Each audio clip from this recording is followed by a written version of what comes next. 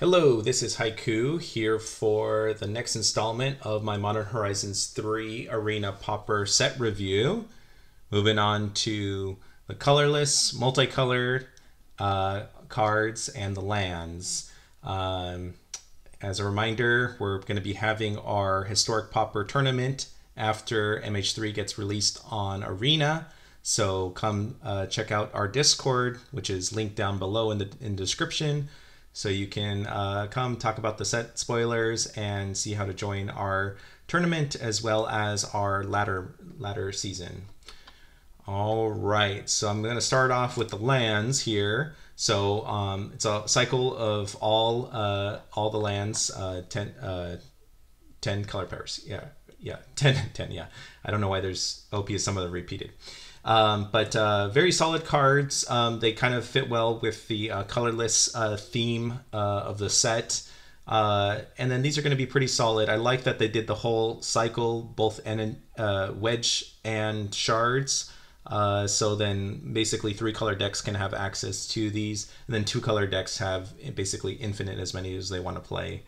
So I think these are going to be just solid players in 3-color decks. 3-color decks now kind of have a lot of fixing as long as you're willing to stomach having too many tap lands. So they're solid. The best part about them is the fact that they don't have cost mana to sack. So they're evolving wilds for those 3 colors at worst. But then the ability to be able to tap for colorless can really help decks smooth out their mana curve a little bit better. So solid cards. The cycling is not relevant for any of these cards, I don't think, for constructed play. You know, the cards, the games don't go that long that I don't think it's really going to be that interesting to cycle. All right, so starting with the multicolored cards, very, very powerful cards. Unfortunately, this one's not too powerful. It gets energy, but again, the issue with energy, it's not providing a permanent effect. So not quite constructed playable. Cranial Ram. So this is the one that in Paper Pauper was alluded to because it's basically cranial plating, slightly different, potentially slightly worse, you could argue. So the living weapon part is obviously the better part, so that's kind of cool. But then cranial plating having instant speed equip makes it a little bit better than this, and then being colorless allows you to put it into different decks. This forcing red-black is not too big of a deal. Most of the affinity decks were already red-black, but they're definitely going to play this. So this kind of leads to discussion of kind of what makes a healthy meta, because Artifact has answers in almost every color except for black. Red, green, and white all have excellent artifact removal spells that are attached to creatures, that are attached to value spells to deal with it. Blue has Annul as a counter spell, and also has like Negate and other kind of counters that can kind of deal with this card. Black doesn't really. Black has so many other tools, I don't really care much. But the issue is, it's not just how if a card can get answered, or if a deck can get answered, it's also how much sideboard space do you realistically have to dedicate to be able to answer this card. And you have to dedicate a lot. One of the reasons why I think green is going to be a kind of a premier color now is it got a lot of great cards, but Pick Your Poison is going to be really great against the bridge lands as a way for 1 mana to Stone Rain your opponent. Just going to set back the affinity decks really, really well. So I would have my eye on this card as far as how powerful it's going to be in Historic Pauper. Vintage Pauper, you know, obviously it's going to get dictated what the Pauper format panel decides if it's going to be legal. Given Gavin is already saying that it's probably going to get banned, I wouldn't expect this to stick around too long in Vintage Pauper. Historic Pauper, actually, this card might be famous enough or might draw enough eyes that the next time that Historic Pauper is played on Arena as a midweek Magic, it might actually get the ban hammer too. I'll be interesting to see that on the next midweek Magic for Pauper. By the way, Wizards, please add Pauper Q so we don't have to rely on our Discord server. Where our Discord server is great if you want to just talk about Pauper on Arena, but it would be nice to have a built-in queue for Pauper on the client. All right. Moving on, I think I talked about this card and EvoWit the most, and I think they're the two standout cards of the set for Arena Pauper. All right, Cyclops Superconductor.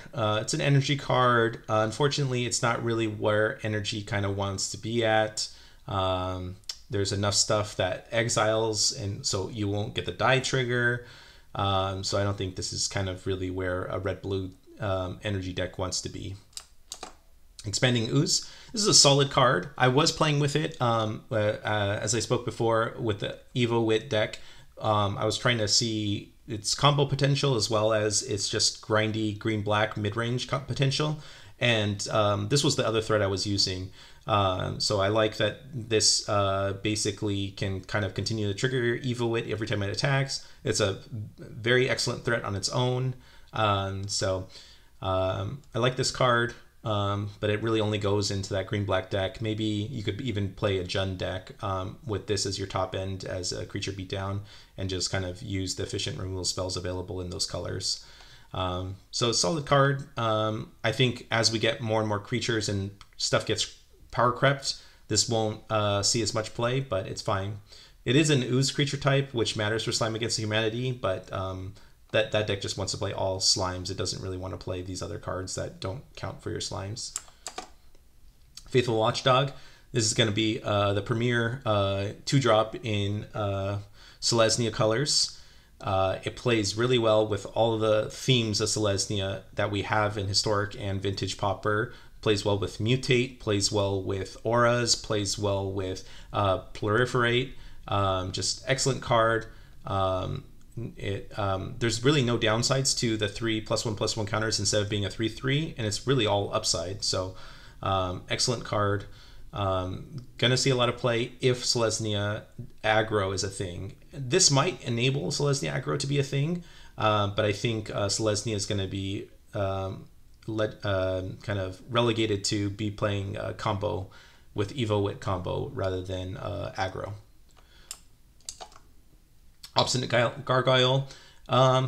This actually seems like more a card that would have been in a regular set. It's not that good.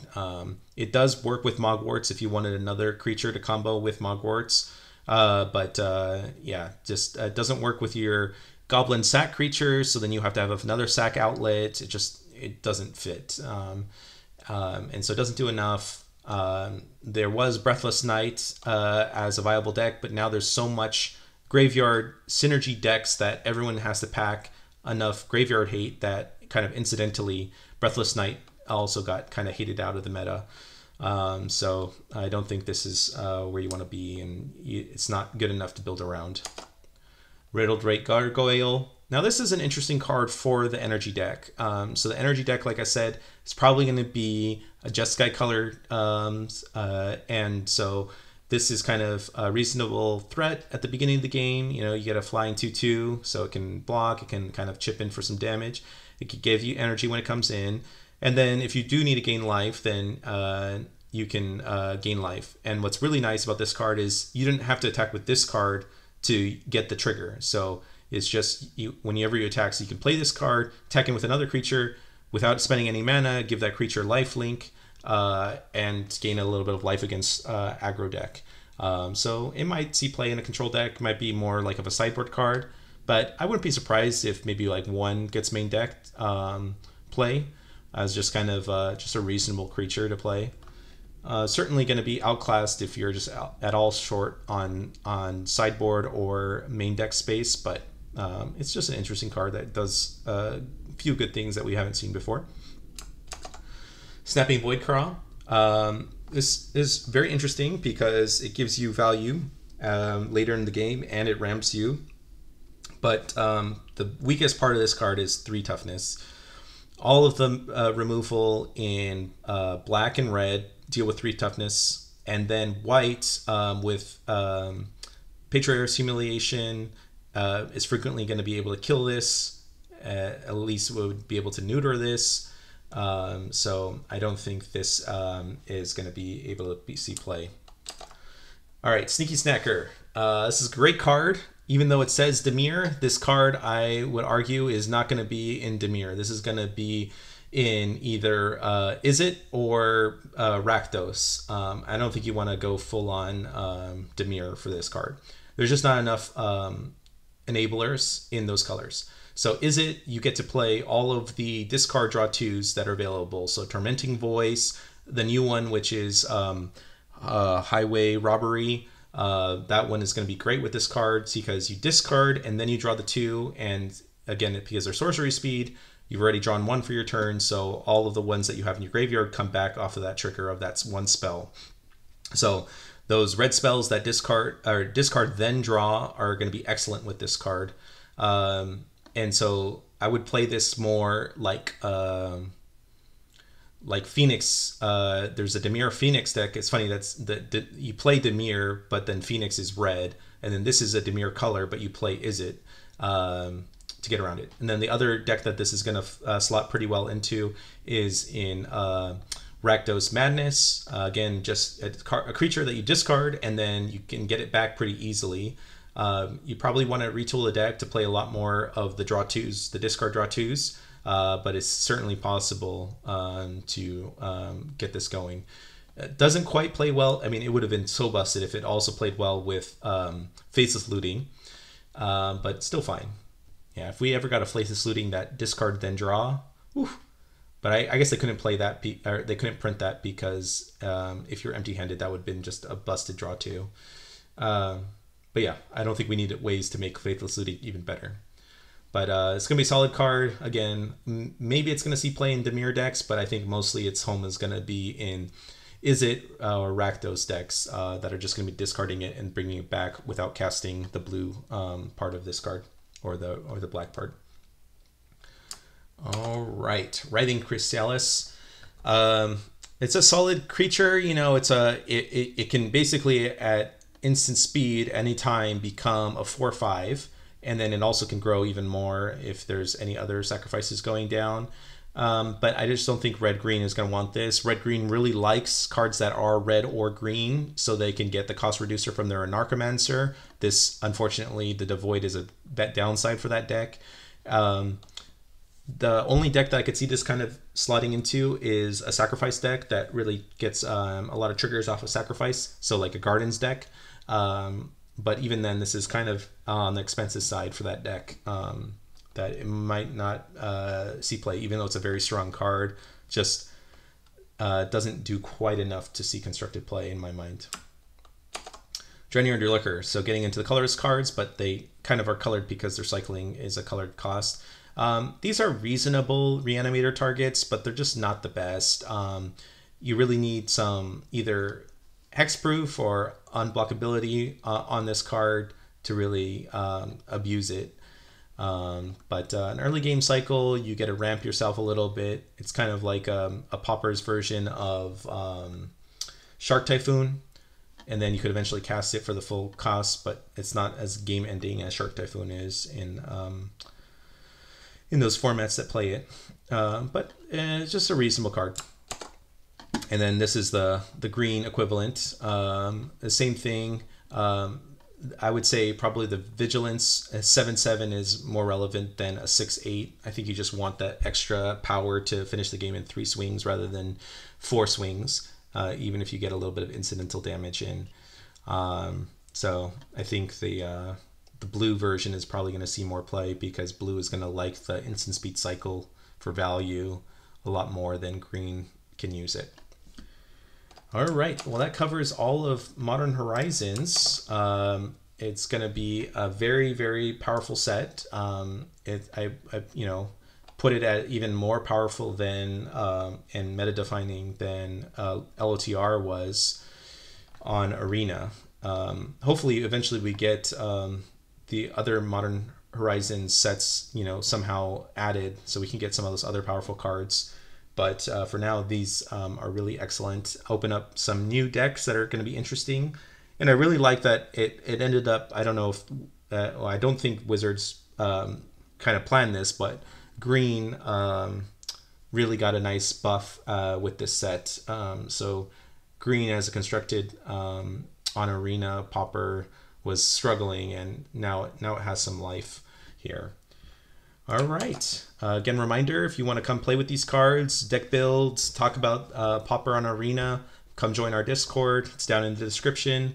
We look forward. All are welcome. See ya.